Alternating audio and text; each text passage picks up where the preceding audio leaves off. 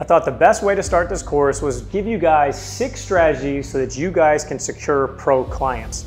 Now, this is the hardest part, is getting your foot in the door, breaking through, and securing your first client. I mean a client, somebody that you are full servicing throughout their entire year and hopefully throughout their entire career.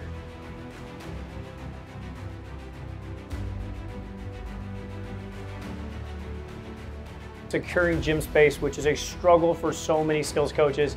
I'm going to talk about, how to secure gym space, how to find gym space, and then ultimately help you lock down a gym.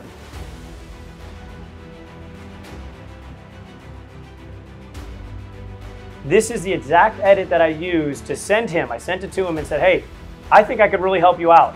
So I'm going to let you guys check it out. You guys will see one of the ways that I secured a higher level client using a film edit.